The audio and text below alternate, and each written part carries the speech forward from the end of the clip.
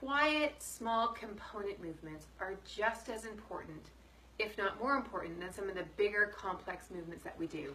This one here, which is often referred to as butterfly, is one of the gems.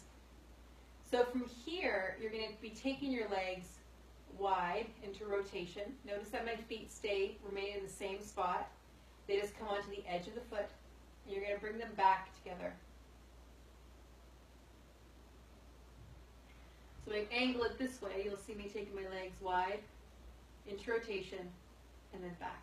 So the motion is a rotation at the hip sockets. So the next phase of this is to notice how long it takes you, how many breaths it takes you to come out. So it may take you 2 or 3 or 4 or 5.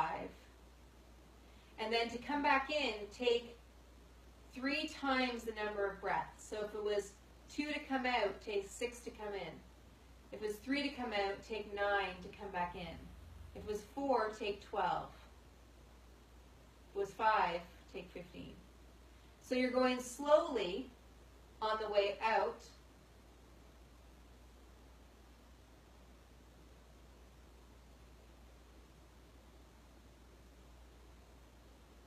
And you're going even more slowly on the way back in. Have a ton of fun exploring.